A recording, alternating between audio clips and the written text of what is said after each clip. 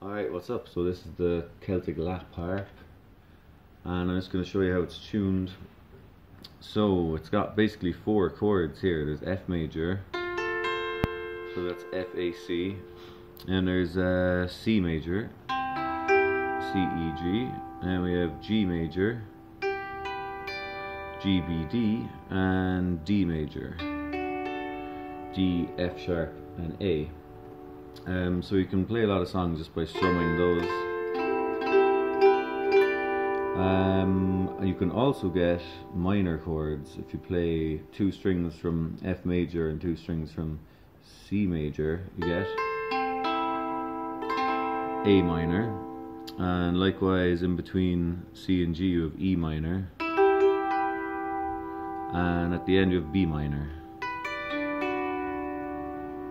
So you've got all those 7 chords at least, and that's it. So you can do something like Whiskey in the Jar here. As I was going over to Cork and Kerry mountains, saw Captain Farrell and his money he was counting. First produced me pistol, then produced me sabre. Stand and deliver, for I am a bold deceiver. Mushering da ma doo da ma da. Whack fall the daddy-o, whack fall my daddy-o, there's a whiskey in the jar. So that's it. Have fun.